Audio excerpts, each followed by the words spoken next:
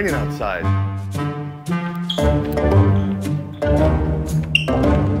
Ah, dang it.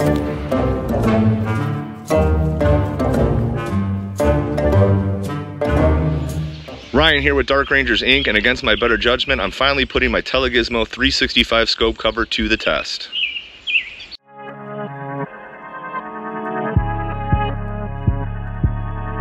So typically the way I use this, I've had it for about 6 months, is when I see that there's going to be a few nice days in a row, I do leave my scope out so I don't have to lug it back and forth every day, and I leave the polar alignment. I did see that it was going to rain last night, and normally I would bring it in, but for the sake of you guys and this video, I did leave it out, risking my prized possession, and I did so because I have the faith that it is a quality piece of equipment and it's going to keep everything safe. And for the last 2 hours it's been raining and everything is completely bone dry.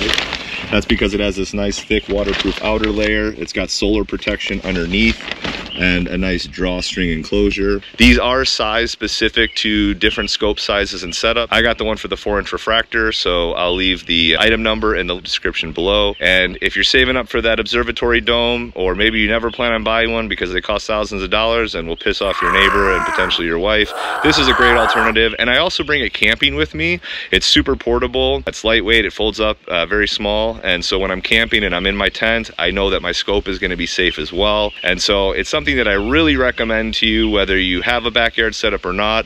And even if you don't plan on leaving it out over multiple nights, it's nice to have something right by your scope in case it does rain. Because if it starts raining, you're not going to want it to get wet while you're trying to lug this big thing inside. You can quickly throw the cover on and know that it's going to be safe and protected. So no matter who you are, this is a great product and something to consider to add to your kit. Thank you guys for watching, and we'll see you on the next one.